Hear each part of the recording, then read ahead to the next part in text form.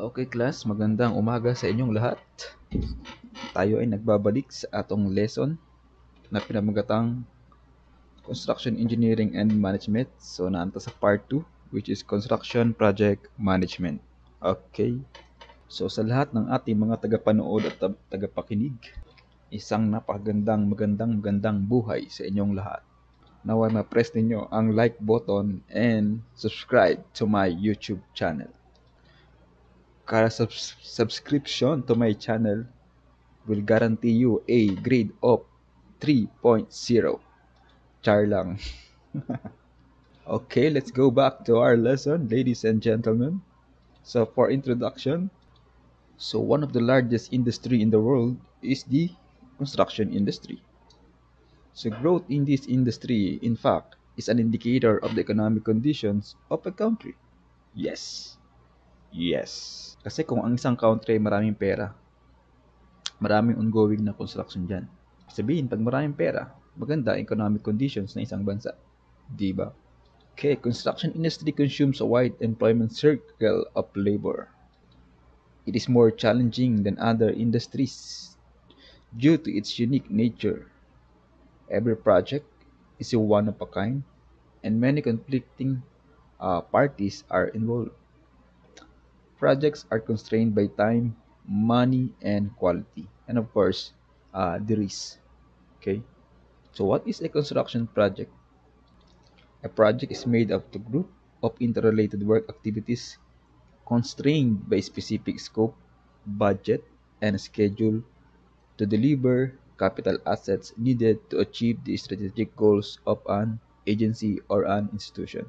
Okay, so when we say project, it's composed of many work activities. So maraming activities that involves to complete a certain project. Okay. The goal of construction project is to build something. What differentiates the construction industry from other industries is that its projects are large, built on site, and generally unique. Time, money, labor, equipment, and materials are kinds of resources that are consumed by the project. So projects begin with a stated goal established by the owner and accomplished by the project team. So as the team begins to design, estimate, and plan out the project, the members learn more about the project that was known when the goal was first established. So this often leads to a redefinition of the stated project goals. And sabi dito, you can possibly reach your project's goal if you don't know what it is. So paano mo may hit yung target mo? Hindi mo alam kung ano yung gusto mong mangyari or what is your goal. So napakahirap no, kung trabaho ka ng trabaho tapos hindi mo alam kung paano ka matatapos, kung ano yung gusto mong tapusin, di ba? So dapat it all started with a goal. So you should understand how your project fits in with the broader company direction. Pero teka, I know kung ano ang aking goal kasi depende siya sa sinabi sa akin ng boss ko.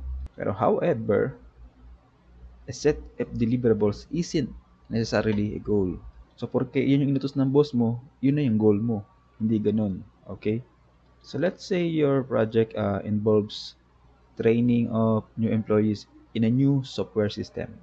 Okay? So, how would you define the goal? Or what is your goal in conducting training for new employees? So, your goal could be one, to make employees more productive in their jobs, or enable employees to better serve customers, or create a prototype program with reduced training costs that can be used to reduce overall training costs across the company. Or lastly, increase employee retention by providing useful on-the-job skills. So these goals suggest different priorities as well as different measurements for gauging the degree to which your project has succeeded in meeting its goal. So nakuha niyo ba ang ibig sabihin ng goal? Kunyari, sabi ng boss mo. So gawin natin example, kunwari itong case ni Karil J. Karil J. Sanawe Bandigan. Okay, special mention. Plus point, syempre, kaya na special mention. Example, giingon sa iyang parents, Karil, Jay, pangita nag-uyab kay matiguwang na ka. Panguyubi na si letter J. Sorry, patay ka karon. So unsay imong goal? Porque mao tong giingon sa imong ginikanan, mao na to imong goal. So syempre dili ni siya mao ang tamang goal. Ang goal na panguyaban si letter J. So pwede nimo mahimong goal diha is one is to have an inspiration sa iyong studies. Another goal is para may makasama ka sa pagtanda mo. May mag-alaga sa iyo pag magkasakit ka. So, yun yung goal. Yung tarang tipong may mga benefits. Or tipong kailangan ko siyang jowain para pumasa ako sa engineering, ganun. So, yung kung sinabi sa ng nanay mo na magjowa ka na kasi tumatanda ka na, hindi yun ang goal. Okay? So, klaro? Okay. So, how exactly do you go about determining your goal? Of course, go back to the person who asked you to take on the project and grill him on her or him about what's expected for this project. So the answer you get might be that the project should do all of these things, but think about whether that's realistic and whether one of these goals should be paramount in guiding you and your project team. So when you understand your goal, you can begin to define the specific parameters of the project. So this is often referred to as a project's scope. So it is necessary to know that the scope is not a goal. So let's go back to the example of training project. So ano yung maging scope niya, yung training your employees. In that case, the scope of your project involves managing the entire creation, delivery, and maintenance of the training program. Or is your goal to simply create the training materials, or should focus your focus be limited to launching the new training, including promoting it to management and staff? So these goals indicate very different projects. So each with its own set of deliverables, tasks, resources, schedule, and costs. So sa case ni Karel J. Sanawe Bandigan, so making scope niyan is dapat within 4 months gisugot na ko ni letter J. So ana ang scope. Or dapat bago mo graduate kami na uyab na mi ana. Ana ang scope, okay? Sorry, Karel J. Nagamit ka example. So all projects must have a definite beginning and end. Of course, dapat. Dapat kung may sinimulan, dapat may hangganan. So it needs to determine the time it will take to complete the project by developing the project schedule. So gagawa ka ngayon ng maraming schedule. Scheduling involves breaking down the work into manageable activities needed to accomplish the scope of each deliverable. So estimating the duration of each activity and placing them in logical sequence. Okay. So this is an example of a construction schedule. Okay, if you can see, merong date. Kung may contract title, yan. Work schedule, bar chart. So tawag siyang work schedule Gantt chart or bar chart. Okay, meron dyan mga description of works, earthwork, concrete works, masonry works, mga ganyang works. Okay, then nakabot lang din dyan ang mga duration, kung ilang weeks siya dapat matapos. Then for December, kung anong gagawin, kung kailan siya gagawin. Kunyari ito December, 4th week dapat. Simulan siya ng 4th week ng December, tatapusin din siya ng yung last week ng December. So example, for the masonry works, dapat mag-start siya ng 1st week ng January, then matapos ng 3rd week ng January. Pero actual, ito yung mga red, ito yung mga actual nangyari. So nangyari, actual, nag-start siya ng 1st week ng February at natapos ng 4th week ng January. Okay? So hindi ko to di-discuss sa inyo yung detail kung paano siya ginagawa. I'm sure discuss to during sa construction project management na subject ninyo. So I'll just give you a hint or idea kung what is the work schedule sa isang construction. Okay. So every project needs a budget to initially define its funding requirements. So the project manager develops the budget based on the cost estimates at the beginning of each project phase. So yung work schedule na pinakita ko kanina, itong mga computation ng percent relative weight, percent progress to date, naka-base yan sa cost estimate or sa mga cost. Okay. sa cost ng total project or per work activities. Okay. So, now proceed to breaking project into phases. So, usually kung malaking project yan, uh, break natin siya into phases para mas madali siyang i-manage. Usually, para sa mga government project, usually may phase 1, phase 2, phase 3, ganun. Para yung budget din nun, kada phase, hindi ganun kagulo. So how does all this goal and scope analysis relate to the project? So knowing your goal and scope helps you to identify the steps you should be performing to accomplish them, of course. So before you create your first task, you should probably begin to think beyond the scope of your project to more detailed project parameters. So what are those parameters to consider? Unang-una, number one is deliverables. So yung mga deliverables are tangible products, services, or results that you'll produce during your project. Kung may tinanim, may aanihin, ganun. So deliverables is your output. Okay? Tangible products, yung pwedeng mahawakan, nakikita, nadadama, naaamoy, ganun. So example ulit yung kay Karil J. So ano yung tangible products niya? If nakuha niya yung kanyang goal, equals to, okay, kung ano man ang inisip nyo, yun na yun. Okay. What is another parameters? The key dates. So in addition to the project end date, do you have to meet another key dates along the way? So yung mga importanteng ano lang ha, importanteng dates o petsa. Okay? Then we have the completion criteria. So knowing your completion criteria gives your team something specific to aim for and helps you create the blast phase of your project. Siyempre, mahirap naman kung di nyo alam kung kailan dapat matapos yung project, no? Kasi lalo kayong malulugi kung wala kayong completion criteria. Di pwede yung mga trabahante nyo, trabaho ng trabaho. Tapos, back class, back job, tas trabaho na naman ulit. Parang hindi matapos-tapos na trabaho.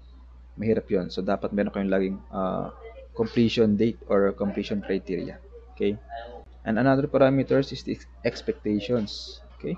So knowing what you expect from your team, management, and yourself can help you identify some tasks. So if you expect your team to hold a quarterly debriefing meeting and submit a progress report, so you might include such tasks in your project. So if you expect management to sign off on a prototype, so a task such as prototype approval is logical. Okay? So kung ano yung mga expectation nyo, dapat naka-include din dun. That needs for you to consider. Okay? Then we have the potential risks. So identifying potential problems areas can help you build in some checks and balance to help avoid or minimize them. Okay, yung mga safety, yung mga possible na problema ang pwede nyo makaharap. Example, during your project, biglang umulan or pangit yung panahon or nagkaroon ng bagyo. So ano yung gagawin nyo? So ano yung papagawa nyo sa mga trabahante ninyo? Okay, pang magbaha. So dapat nyo yun, naka-ano pa rin doon, incorporate sa inyong mga project. So dapat pagka ganun, alam nyo na yung ano yung mga dapat nyong gawin. Okay? Or for example, nagkaroon ng sunog or kunyari inyong mga empleyado or trabahador is nagkaroon ng COVID positive. So anong gagawin nyo? Stop operation ba? Stop your work? So yun yung mga dapat nyong i-consider. Okay, mga risks, mga accidents na pwedeng maka-apekto or makasama sa inyong for the duration of their project. Okay? Kuha. Next is we have the project life cycle. So ano ba ang project life cycle? So after the scope of the project is clearly defined, detailed engineering design will provide the blueprint for construction. So and the definitive cost estimate will serve as the baseline for cost control. So in the procurement and construction stage, the delivery of materials and the erection of the project on site must be carefully planned and controlled. So after the construction is completed, there is usually a brief period of startup of the constructed facility when it is first occupied. So finally, the management of the facility is turned over to the owner for full occupancy until the facility lives out its useful life and is designated for demolition or conversion. So by examining the project life cycle from an owner's perspective, you can focus on the proper roles of various activities and participants in all stages regardless of the contractual arrangements for different types of work. So when we are conducting managing the project, so yung sarili natin ilalagay natin as owner. Kumbaga parang ikaw yung nagmamay-ari nung itatayong building or facilities na yun. Ganun yung construction project management. So ikaw yung kinatawan ng owner, tayo ng mga engineer. May yung kinatawan ng owner sa project site. Ganun ibig sabihin nun. So the project life cycle may be viewed as a process through which a project is implemented from beginning to end. So this process is often very complex. However, it can be decomposed into several stages as indicated by the general outline in figure 1. So this is an example of process of a project life cycle. Okay, first we have the market demands or perceived needs. Then going to conceptual planning and feasibility study. Then we have the design engineering, procurement and construction, startup for occupancy, operation, maintenance, and disposal of facilities. So, ganun yung life cycle ng isang project. So, it's a process in which a project is implemented from beginning to end. Okay, so meron siyang start, meron din siyang end. Since operation and maintenance of a facility will go on long after the completion and acceptance of a project, so it is usually treated as a separate problem except in the consideration of the life cycle costs of a facility. So all stages from conceptual planning and feasibility studies to the acceptance of a facility for occupancy may be broadly lumped together and referred to as design or construct process. So while the procurement and construction alone are traditionally regarded as the province of the construction industry. Okay, so all organizational approaches have advantages and disadvantages depending on the knowledge of the owner in construction management as well as the type, size, and location of the project. So in making choices, owners should be concerned with the life cycle cost of constructed facilities rather than simply the initial construction cost. So saving small amounts of money during construction may not be worthwhile if the result is much larger operating costs or not meeting the functional requirements for the new facility satisfactory. So useless yung pagtitipid daw kung in the end mas mamparami ka ng gastos sa mga repair, sa maintenance, ganun. So thus owner must be very concerned with the quality of the finished product as well as the cost of construction itself. So therefore, the facilities operating management should also be considered as early as possible. So just as the construction process should be kept in mind at the early stages of planning and programming. So construction project phases. So we have the pre-construction phase. So ano-ano ba yung mga ginagawa bago magsimula ang isang construction? So ito yung tinatawag na pre-construction phase. So the pre-construction phase of project can be broken into conceptual planning, schematic design, design development, and contract documents, and the bidding and award phase. Okay. So sa design, yun yung pinaka first stage of construction. Syempre. Wherein the designer, it's either architect or engineer, assess the feasibility of a design based on the regulations and codes of the building. So, depende kung anong klaseng building yung itatayo o yung kung anong klaseng project. So, different types of building or occupancy, may kanya-kanyang codes yan. So, hindi yan sila basta-basta parehas. So, the size of the building and the amount of space needed by the owner, of course, should be taken into consideration during the design phase. So, after which, i-prepare na yung mga schematic designs, research type of equipment, pati mga materials needed, and of course, the cost. So, napakalaking part lagi yung cost. And for the final preparation of the documents, so such as drawings or yung mga blueprints, nandun na rin kasama yung mga specifications, general conditions, and bill of quantities. So I have here some example of technical specifications na nakasama, include sa mga plano. So dapat nakalagay dyan, schedule of finishes, kung anong klase ng floor finishes, ground floor, paint cement finish ba siya, or may tiles, mga toilet and bath, may mga tiles, ganun, second floor, kung anong klaseng finish siya, wall finishes, ceiling finishes, ganyan. Sa kitchen finishes, kung anong klase ng gamitin para sa cabinet, ganon. Then sa material specification, then yung thermal control doors, kung anong klaseng door, panel ba siya, or flash type door, windows, ganun din, casement or sliding, mga ganon. Ganun, kung anong materyales. Yun ang tinatawag na technical specifications. Okay, pati sa painting. So, yan ang example ng technical specification. Okay. Then, this is an example of a plan. Nakalagay dyan yung perspective, location plan, vicinity map, site development plan ng housing units. Okay. Nakalagay yung mga second floor plan, roof plan, ground floor plan, ganyan. So, gagawa kayo niyan sa drawing and AutoCAD na subject ninyo. So, yan yung example. Nakalagay din yung mga doors and window schedule, kung ano yung size and height ng yung mga pinto, bintana, ganun. Kasama yan dyan. And of course, for structural sides, sides natin or sa part natin na CB, dyan kasama yung foundation plan, floor framing plan, roof framing plan, and the schedule ng mga beams, and mga beams and schedule of column. Okay, roof framing. So, when you go to a higher gears, matutunan nyo yan kung paano gagawin, paano gumawa ng plano. Okay. Iyon yung mga final documents needed sa isang project.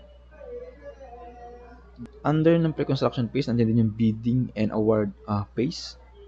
So, wherein the project formally transits from design into construction. So, it begins with an invitation for a specific bidder. So, usually, owner or company or the government will invite bid or sa mga contractors, no?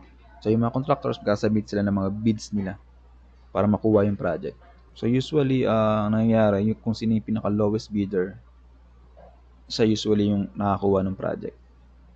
So, in fast-track project, this phase overlaps with the design phase. So, if the project is phase, each work package will be bid out individually. So, kung by phase siya, by phase din yung pag-bid. Okay, it's very important stage to select highly qualified contractors. So, it is not wise to select the underbid contractors. So, usually, meron naman yan ceiling or kumbaga meron kang cost na dapat ma-meet nung isang contractor or bidder. Siyempre, hindi ibig sabihin na siya yung pinakamababa, maganda na yung services na pwede niyang ipakita. Usually, hindi ganun kasi just sa mga disadvantages ng mga lowest bidder, lagi iniiwan yung project. Kasi minsan nauubusan sila ng budget. Kaya sa kalagitnaan ng construction stage, magrereklamo yung contractor na, sir, kulang yung project cost. Meron kaming hindi nadagdag. Tapos marami na silang hihingi na additional, which is dapat during bidding phase pa lang. Sinama na nila. Usually marami akong na-encounter na gano'n ng mga problema. May mga contractor na pagdating ng bidding, galante. Akala mo kung sinong mga astig. Sige sir, engineer, kami bahala dyan. Tatapusin namin yan ng gantong petsa. Di ikaw naman, syempre si baguhan. Sige, approve mo agad. Sige, sa'yo ko bibigay itong unit na to sa ganitong presyo. Pero during construction na, yun na, dami ng reklamo ni contractor. Sir, namali kami ng estimate sa ganitong works. Pwede ba makahingi ng dagdag, additional? Yun, doon na nagsimula yung problema ngayon ng isang project. Since ikaw, tiwala ka na kung ano yung bilid nila, yun lang yung gagastusin. Siyempre, mag-a-add ka na naman ng mga additional cost. Kaya doon nasisira yung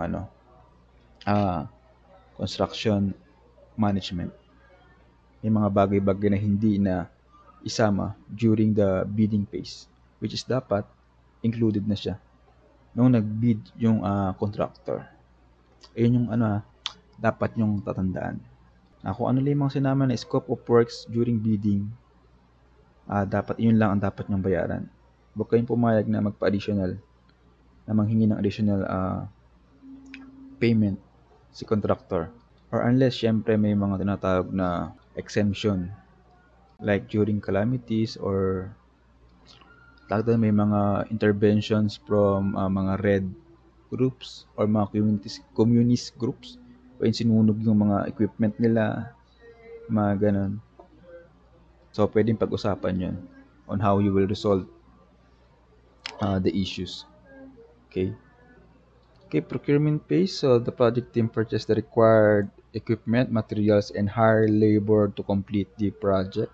So, during this phase, sabihin, dyan na yung binibili ng mga kailangan mga equipment, materials, at syempre yung bilang ng mga tao na i-hire or manpower. Okay? So, dapat during this phase, balance. Yung materials mo, yung manpower mo, syempre yung ano mo, money or pampasweldo mo sa tao. Dapat laging balance. Hindi pwedeng mas marami mo yung materials, tapos kakaunti lang yung mga manpower mo na magtatrabaho. So, hindi siya balance. So, ang mangyayari, baka tumigas lang iba mong mga semento. Hindi agad magamit ng mga tao kasi ilan lang yung tao mo, 2, 3, ganun. So, dapat kung gano'ng karami yung tao mo, ganoon din karami yung materials mo na nasa site. Hindi pwedeng sa isang bulto, bilhin mo na lahat ng mga materials, andun na lahat sa site. Hindi pwedeng gano'n. Dapat by piece din yun kasi lalo pag semento, mga bakal, di ba pag semento tumitigas, bakal naman kinakalawang. So papangit yung quality pagka ganun. Then mahirap din naman kung napakarami mong karpintero, tapos konti lang naman yung kailangan gawin na carpentry works. So try to balance din. Okay?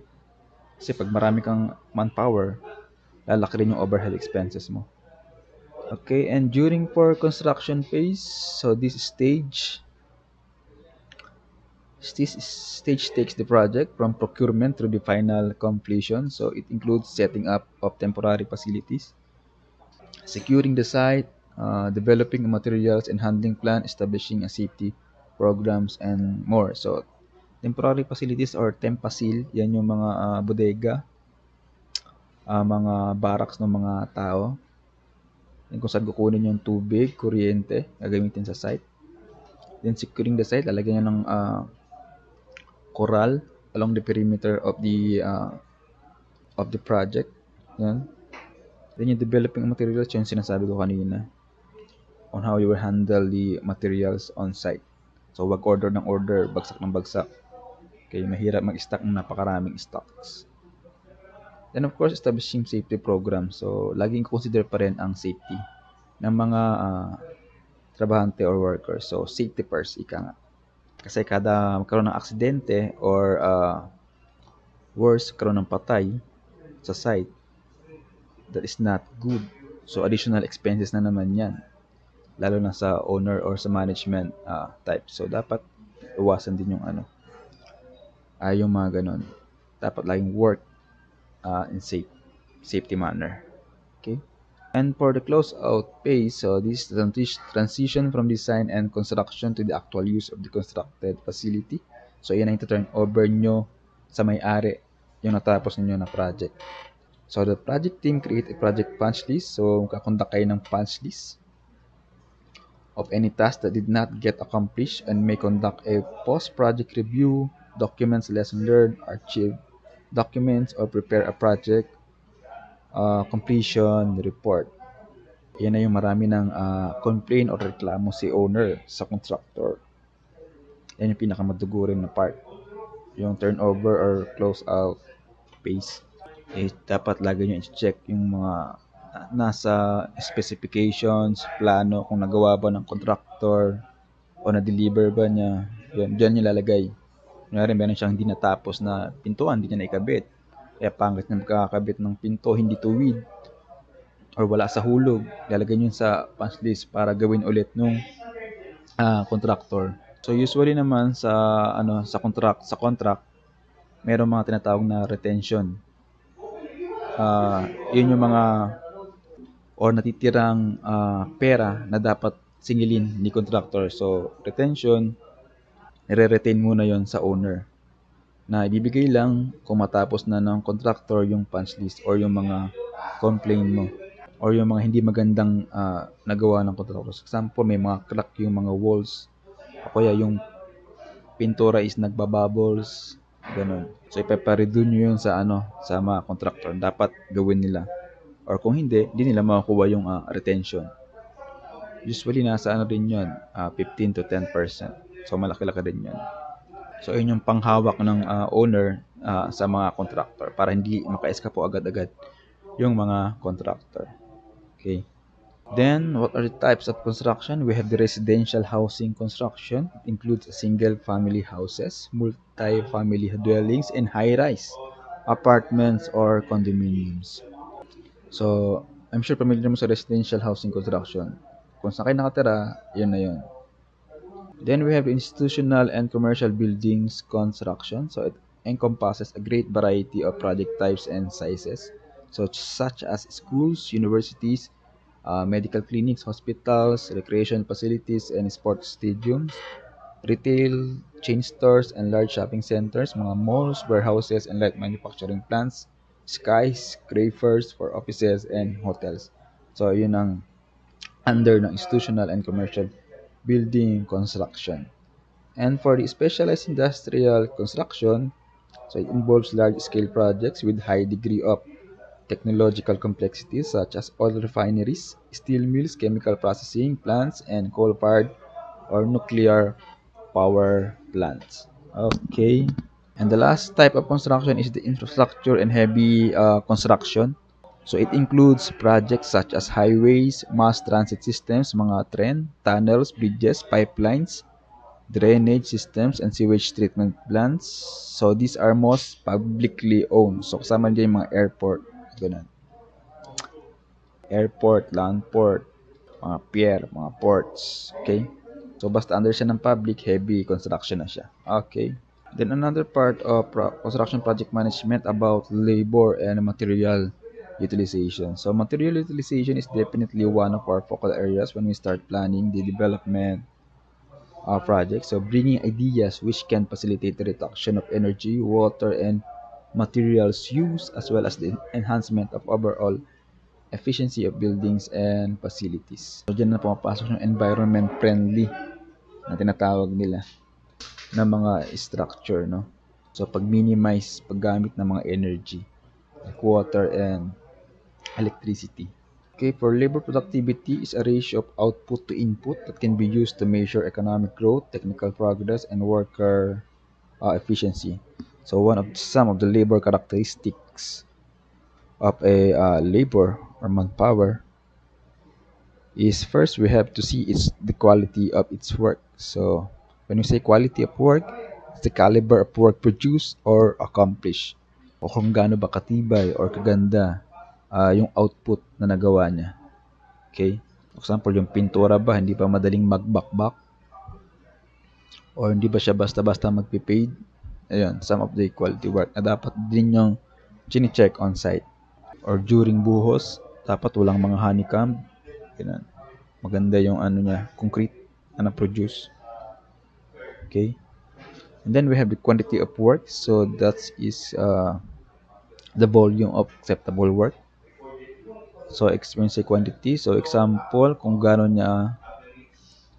karami square meters or area yung napinturahan niya sa isang araw. Identify mo kung sa ilang square meter kung ilang oras niya pininturahan yon. Ganun. Then ma-identify yung kanyang quantity of work. Kung gaano niya tapusin yung pagbubuhos ng mga columns and beams or gaano siya kabilis mag-asintado ng mga hollow blocks. Ganun. So, doon mo identify yung quantity of kanyang work. Kung gaano siya kabilis magtrabaho. Okay. Then we have the job knowledge. So, knowledge of requirements, methods, techniques, and skills in doing the job. Okay, baka mamaya hinahal niya siya as carpentero pero ang tinatrabaho niya is pang mason or pang steelman. So, every specialization, every position, may kanya-kanyang specialization and skills. Okay. Huwag kayong mag-hire ng steelman tapos ang tatrabaho niya pang karpintero. Delikado yun. Imbis na pabilis, mas lalong malala, mapabagal ang trabaho pagka ganun at unsafe pa siya. Maaari pang makadisgrasya. Okay. Of course, another characteristic of a labor is the judgment or the decisions and actions. So, example, nagkaroon ng problema sa site, kung ano ang gagawin niya, how he or she will handle the situations, okay? That will define his judgment. And another is the initiative, is the ability to take effective action without being told. So kunwari meron pang hindi nagagawa, hindi siya naghihintay ng utos. Ginagawa na niya agad ng pagkukusa, yun yung initiative. And of course, the communicative ability, so that's the effectiveness in oral and written communication sa mga co-workers niya, subordinates, supervisors niya, sa owner, or sa mga ibang contractors. Yan. Dapat maayos ba siya makipag-usap? Or laging pabalang or laging matapang? May mga ganun na tao yung parang makausap mo parang laging galit. Or akala mo ang yabang-yabang pero hindi pala ganun. Kumbaga, normal na niya pala yung ganun. Minsan kasi sa tono ng panalita, minsan sa tono pa lang ng kanyang panalita, mapapaaway ka ni. Lalo kung ikaw ay kanyang supervisor, the way na sagot-sagutin ka niya, may mga ganun eh. Lalo sa construction site, may mga trabahante or workers na nakakabwisit talaga. Na pag may tinanong mo, ang sagot, iba, pabalang na, sarap sapukin. Marami din kayo ma-encounter ng mga ganyan sa construction if you choose sa operations na site. And of course, a worker should have the ability to work under pressure, no? Ability to meet tight deadlines and adapt to changes. O kaya, let's say, may pinagawa ka tapos sinabi mo, dapat, bago matapos ang tanghali, tapos mo na yan. Mga ganon. Yung tapang ko yun. Sige, sir, akong bahala. Tapusin ko yan bago mag alas 12. Ganon. Yun yung mga ability ng worker under pressure. Kung pressure mo siya na dapat ganitong oras tapusin mo yung trabaho. Or kung hindi, isipahin kita. Ganun. And then of course, depende pa rin siya sa kanyang quality. And of course, last characteristic of a labor is the safety consciousness. It's the knowledge of good safety practices. So kung magtrabaho siya, lagi ba siyang nasa safe na lugar? One example of safety consciousness is kunyari, may ipapako siya, magmamartilyo siya, no? Tapos wala siyang martilyo, ang ginamit niya is bato na pamukpok. That is unsafe practices. Or dapat pag nasa site ba siya, nakasuot ba lagi yung mga PPE niya, naka hard hat ba siya, naka safety boots or shoes ba siya, naka gloves ba siya during work. So yun yung mga dapat din nilang i-consider. So dapat din nila binabaliwala yung mga safety practices. Then let's go to materials management. So it refers to overseeing the location and movement of physical items or products. So materials represents major expense in construction.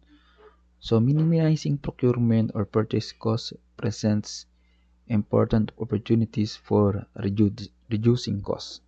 Tama. The availability of materials may greatly influence the schedule in projects with a fast track or very tight time schedule. So sufficient time for obtaining the necessary material must be allowed. So what are the main elements of materials management? We have number 1 is spare parts.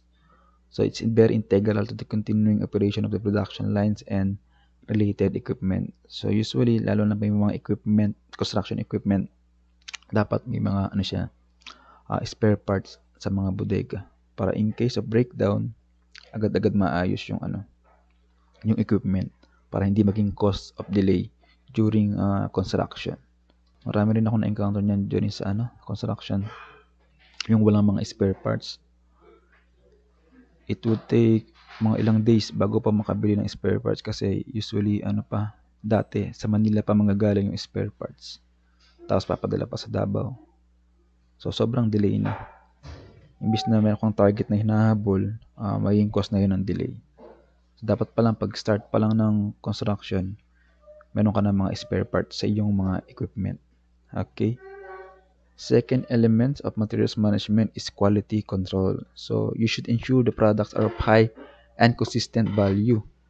It's a major part of materials management. So all parts and materials must be tested to ensure specific level of quality.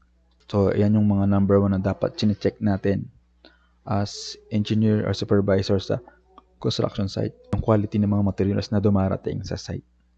So usually pag di ko alam kung sa local supplier kasi sa kami sa Manila, pag mga direct supplier nanghihingi kami ng certification or mga test na kinonduct ni supplier. Halimbawa sa mga bakal, meron mga test kasi yun na ibibigay si supplier na pagpatunay na yung kanilang mga product is pasado sa standards.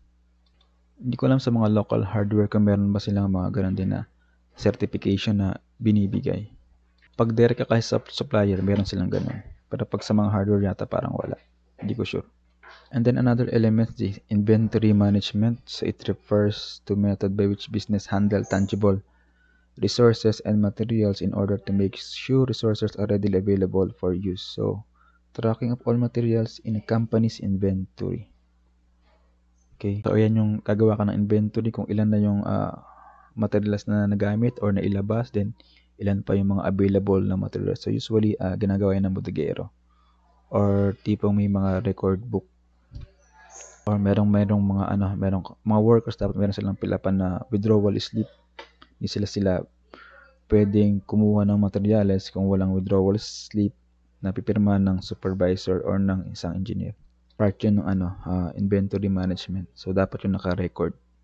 Lagi kung para pagdating ng checking, may kita doon kung saan ginamit. Kung sinong kumuha, kung kailan kiduha, or kung kailan ginamit. Okay? Usually kasi pag walang inventory, anong nangyari? Pag nagkaroon ng mga kawalaan or nakawan, mahirap hanapin. Then syempre, ang sisi niyan lagi is nasa site engineer. Alam, madalas makawin mga wires, electrical wires, electrical fixtures, mga plumbing fixtures. Yun yung mga madalas manakaw sa site. Kasi medyo mga mahal. Saka madali lang ipuslit. So when you are sa construction site, sa operation, so make sure aware kayo or familiar kayo sa pag-inventory ng mga materials sa site. Okay? Then another part of cost estimation, construction project management, of course, is cost estimation. So dapat magaling kayong mag-cost estimate.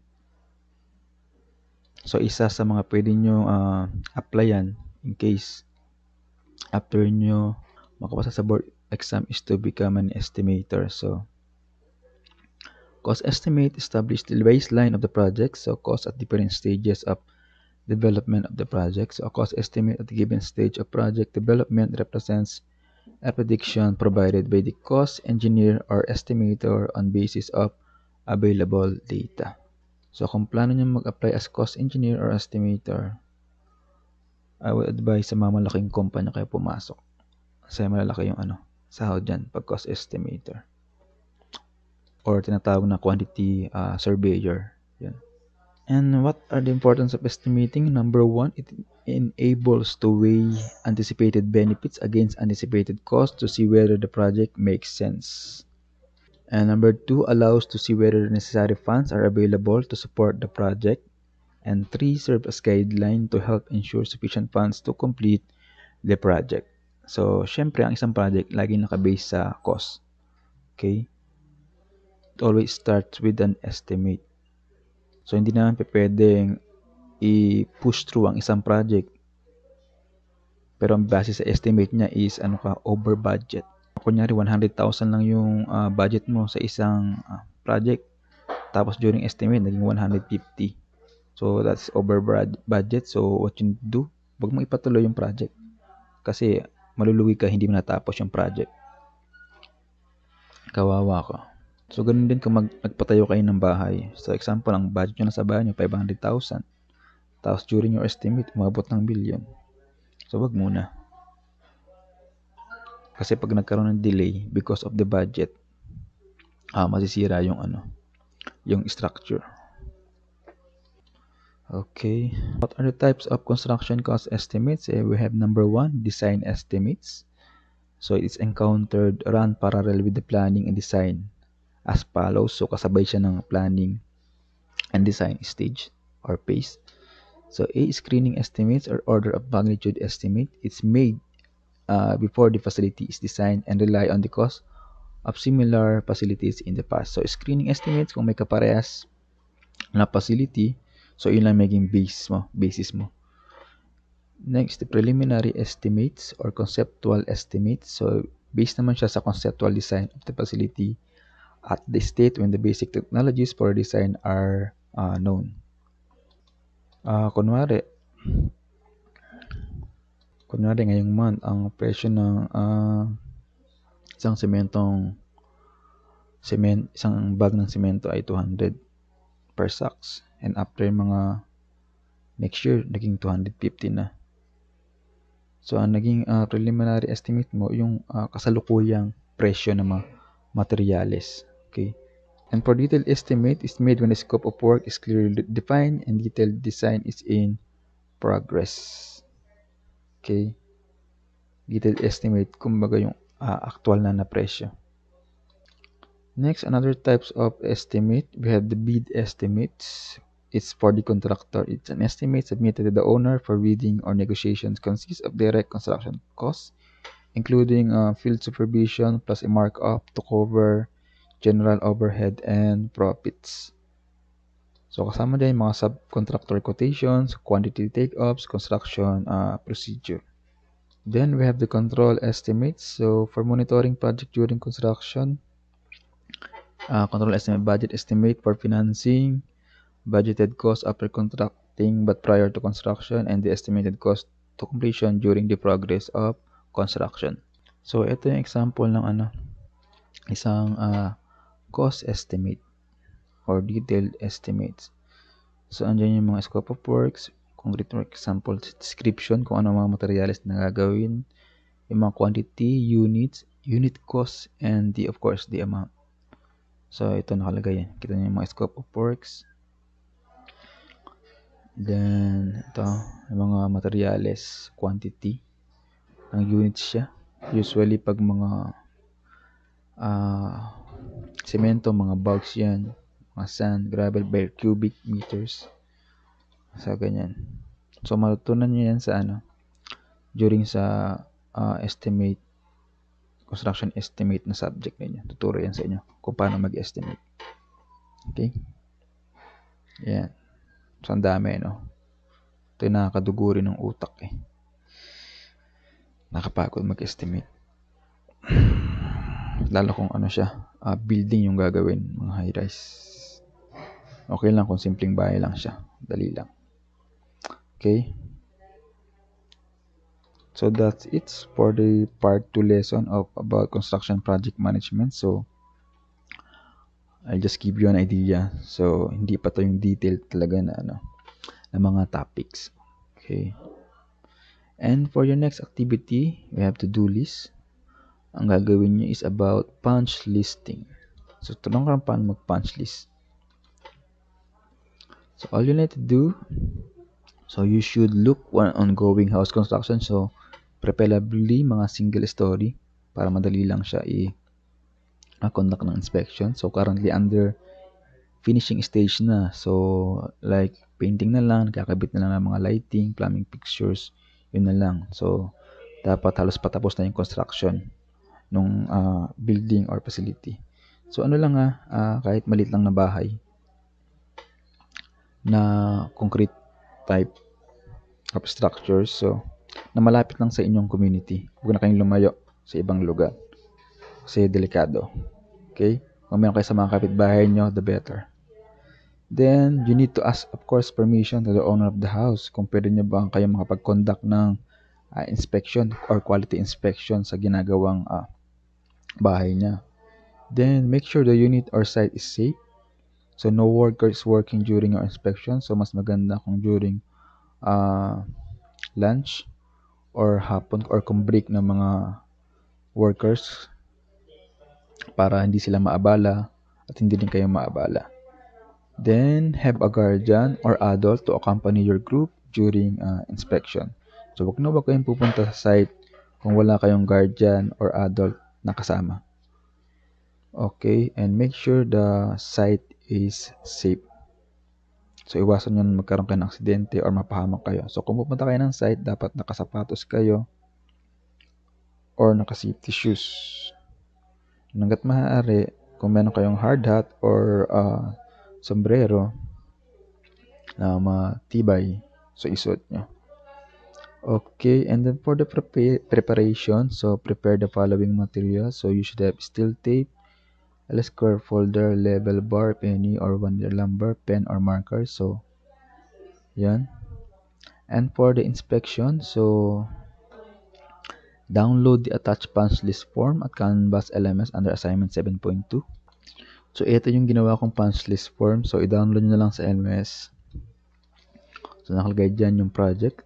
So, usually nakalagay kung single story, residential house, ng location, kung saan yung address.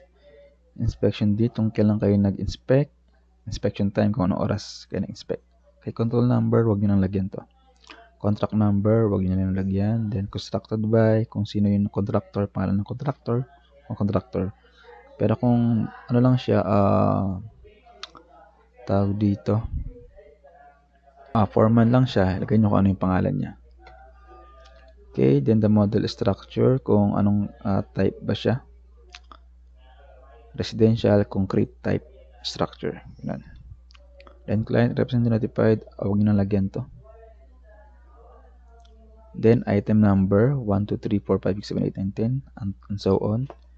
Then item, location, lagay nyo dyan. Example, kunyari, cheap or cracked tiles at bathroom floors, ganun. O kaya window is not functioning at living room, ganun. Okay, then date required. So example, lagyan nyo ng date required. So dapat 1 week, after 1 week after inspection, lagyan nyo dyan. Then kung nagawa ba nila, babalikan nyo siya, check nyo ulit kung nagawa or na-comply, then date completed. Then certified, of course, by the QA or QC engineer. So wag nyo na lagyan to, kasi hindi naman nyo na babalikan eh. Contact lang kayo ng initial punch list. So isulat nyo lang dito kung ano yung mga napansin nyo sa structure. Kunwari, ano pa ba? May mga cracks o kaya yung mga painting is nakaroon ng mga bubbles. O kaya yung mga pinto, tabingi, lagay nyo dyan. Sa pinto sa bedroom. Ganun. Okay, then of course, lagay nyo expected by contractor representative. So, lagay nyo dito yung mga pangalan na lang ng mga group mates nyo o group members. Lagay nyo yung name, then you should sign signature. Okay, so kung kulangan tong space na to, so gawa kayo ulit kayo ng another page. Okay, then ilagay nyo yung attach nyo yung mga pictures. So example, ganito, clearing needs to be cleared, mga materials and mga grasses. Then vinyl floor is unclean or needs cleaning, ganun. Lagay tayo no magnetic latches and cleaning, so walang mga close. So lagay nyo dun marumi or untidy cabinet, lagay nyo dun, example. For example, kanya dito, kunwari, ito, hindi pantay yung mga tiles, may mga scratches, and madumi yung mga bathroom fixtures. Kaya yung bintana, may crack, ganyan doon. Crack, window, glasses, ganyan. Okay? So, ganyan example. Then, scan all areas in systematic manner from ceiling to floor. So, magsimula kayo lagi sa ceiling, then from entrance to exit. So, from one part of the house to another. So, you should be specific with the punch list items. So, you should go into details. So, use engineering terminologies if necessary. So, take note of each punch list item. So, if necessary, take photos. Katulad ng pinakita ko kanina, may photos. So, indicate nyo kung ano yung punch list item. Then, record all your observation in the punch list form. Then I have some guidelines. So punch list checklist guidelines. So ceiling. So ito yung mga dapat yung i-check. So materials are free from any damages ba? So smooth surfaces ba and true to elevation? Smooth true to elevation. Hindi wavy yung kisame. Location of holes conforms to plan. So tama ba as per plan? Ceiling boards are properly fastened or dapat hindi kita or naka-hide yung mga fastening nails. So, line intersection are consistent. So, dapat maganda ba yung terminate ng mga ceiling boards. So, check nyo na yung mga sa punch list checklist. Naka-include din naman to sa sa module. So, help sa doors. Dapat true alignment and plumness. So, nasa hulog ba? Well fitted. Accessories are installed. So, mga doorknob. Nakalagay na ba? or wala bang mga dumi, windows, ganun. Okay, for walls, flooring, toilet and bath, kitchen. And ito lang yung mga others, example checklist. Marami pa. Hindi ko na lang in-include dyan para hindi kayo masyadong malito. So, dito lang kayo mag-ano sa basics or some parameters. Okay, and then for the part D, so after ng punch list form, gawa kayo ng another form, describe your learning and problems encountered during the activities. Then, of course, attach the photos of your punch list items. Okay, and what else? Surrender na ba? Draft na lagi para dili na ka mahago. Of course, congratulations again, and you may proceed to next lesson. So, hapit na. Finals is waving. Okay, so that's for all. See you again next video lectures. Okay, bye and good luck. And again, sorry kay Karil J. Nagamit na ka sa akong example. Don't worry na kay plus points. Okay? See you.